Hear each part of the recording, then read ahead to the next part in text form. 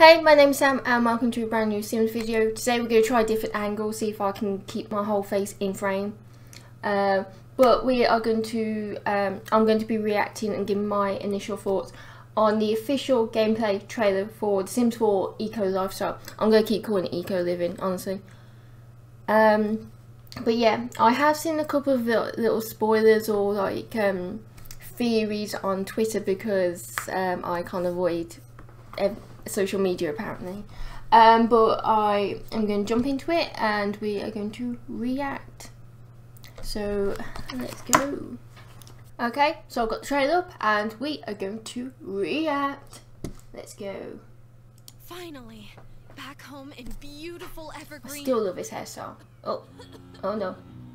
Harbor? What happened to this place? You go to university for a few years and the whole town falls in love with trash. Okay, that's happening. Wait. Dumpster woohoo?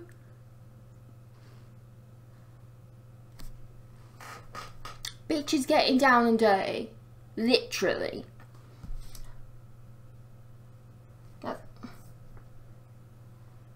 Okay. I know we can do better.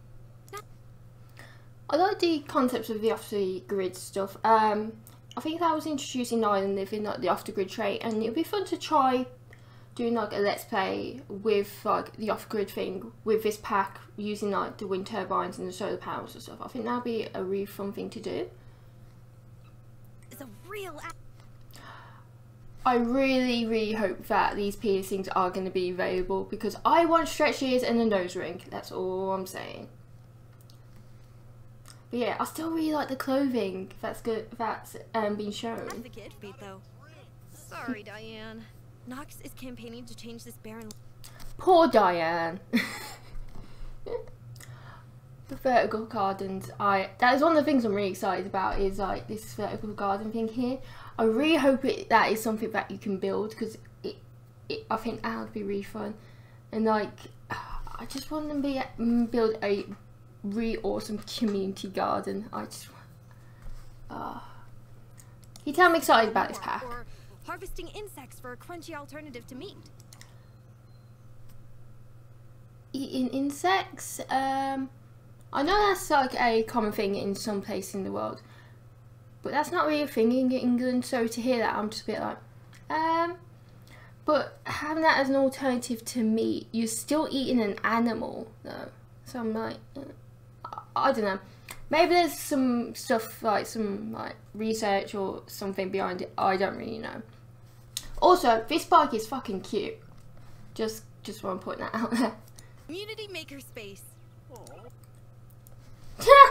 I love this paper bag thing. Also, a community makerspace. Why is he upset? That's a really cool idea. But that, and again, is coming from someone that is an artist. I am an artist. I do enjoy making things, so I'm probably going to really enjoy that. But he seemed really into the old community garden thing. But that could be his space, a little community garden. I love me some homegrown, ultra organic, fresh farm to table fizzy juice. Fizzy juice, guys. They put a lot of emphasis on that. It feels like an ad for fizzy juice. Oh Jesus. Yeah. What's the thing for that? Oh, the upcycling of like the compacting thing. Seriously, I'm getting like Monsters Inc. vibes whenever I see that.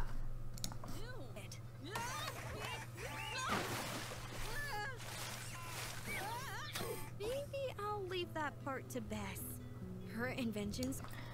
Yeah, one of the things that I saw on Twitter was that bit where she gets like in there. Someone was like, could that be a potential death? And I'm like, that'll be an interesting one if it is. I don't know if it will be, but it'd be an interesting one. This looks really cool. If this is one of the furniture pieces, it looks pretty awesome. I love. Okay, it's remind me of the Pixar lamp for starters.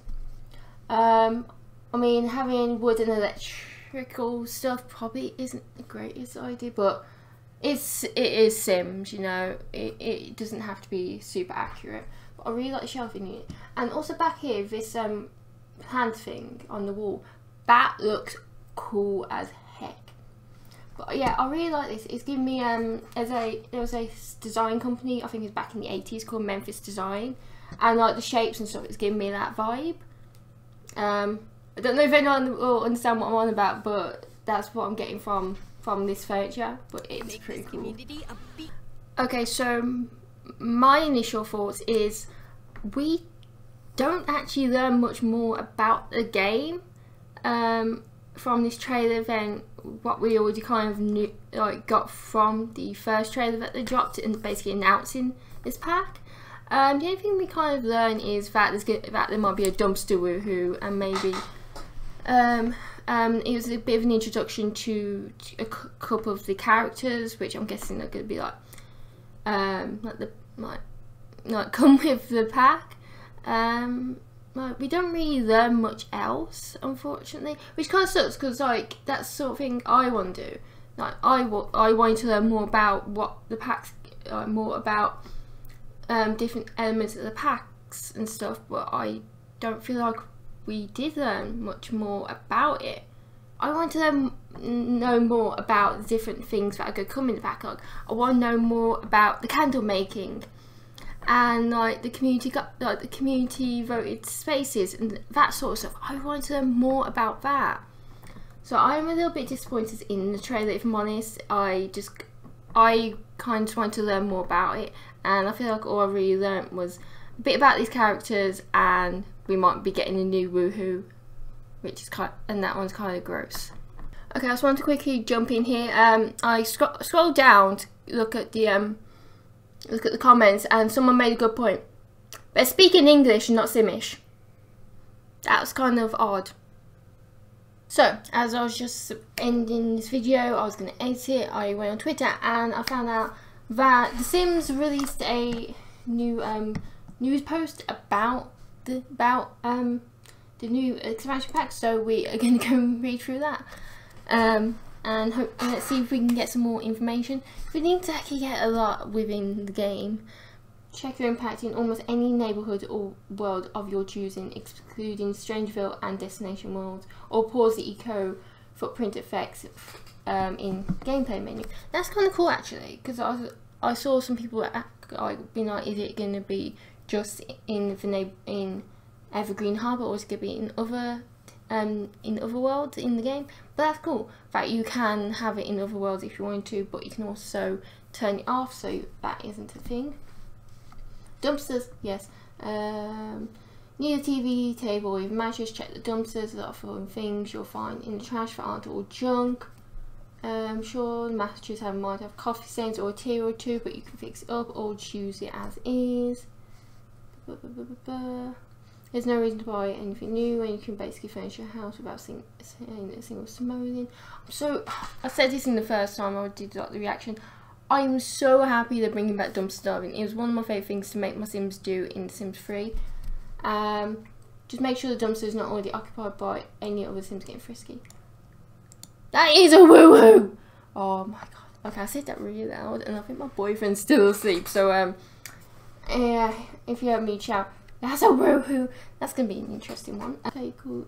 Okay, you can sell it, or you can turn it into something new. With the recycler, you can break that old couch down into reusable components for your next invention. Well, that's kind of cool. Get the rest of your materials, keep an eye out for bits and pieces when you scrounge around the dumpster. Once you've collected enough, you can create your own items with Fabulous new fabricator. That's cool. Being able to make your own furniture stuff. That's gonna be cool. So it's like some of the furniture that comes in the game, like the build items, gonna be like specifically things you have to build to in order to unlock them. That'll be quite cool. Then this section's about like sustainable resources, like wind turbines and solar panels to have electricity in your home. And it expands the off-grid functionality. That's quite cool. Sims can choose might choose to gather their water with a dew collector too. Still don't know what a dew collector is, but yeah. Of course, you can always go judicial power route if green energy isn't your thing. So that's cool. Explore 2 new careers. You got the civil designer. Can make conventions, or you can go into the freelance crafter, so you can make fizzy juice, be a furniture maker or candle maker. Once you've gathered your resources on ingredients and repurposed styles, you can work and fill orders through a computer as a freelance crafter. That one's going to be so much fun. Oh, you can also sell all your goods with an entrepreneur's table in the community space. That's going to be so fun. I'm really excited for that. And then we have this screenshot. Kind of want to take a quick look at the furniture. Well, we already have these sort of cabinets. This sort of shelving unit is quite cool. Someone pointed out on Twitter, but this is a doll's house. How cool is that? Like, that's a doll's house, and it looks like it's made out like this. I think it has a wood, and that just, it looks really cool.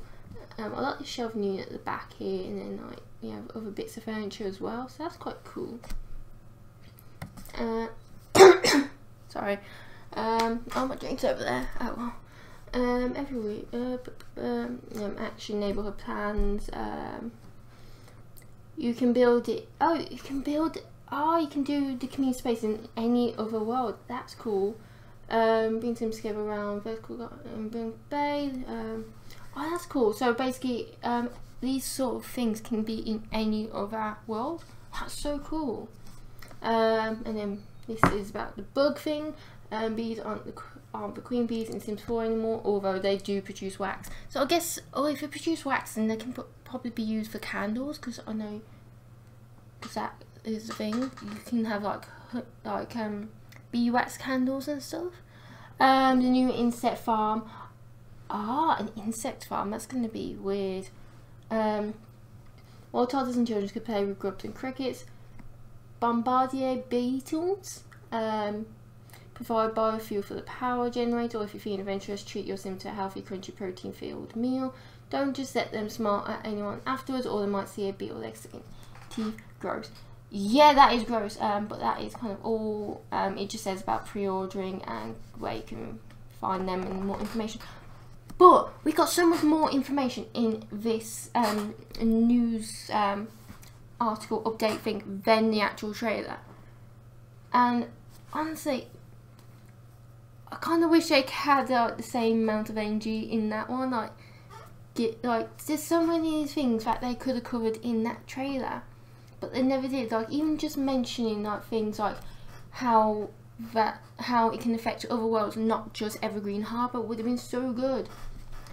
But now I'm really happy to know more about the different careers, some of the interesting aspects of the gameplay, and the fact that it's not just going to affect Evergreen Harbor is awesome. Yeah, so now I'm hyped about what I read here. Still a bit disappointed in the trailer. Again, she's speaking English. It's a Sims game. She's speaking English. It was so weird. I was like, why is there something in my head? I was like, there's something so weird about the voiceover. And I saw that comment. I was like, ah, shit, that's what it was. But I think that's about it. There's this is kind of the update that we've had so far. I'll leave a link to this post and the gameplay trailer in the description if you guys want to check it out yourself.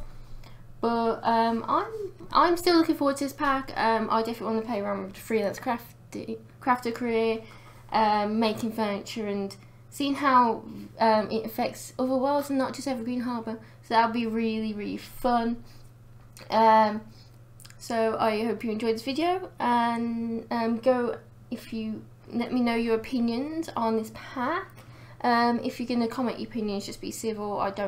If you're gonna be arguing, I'm deleting your comments.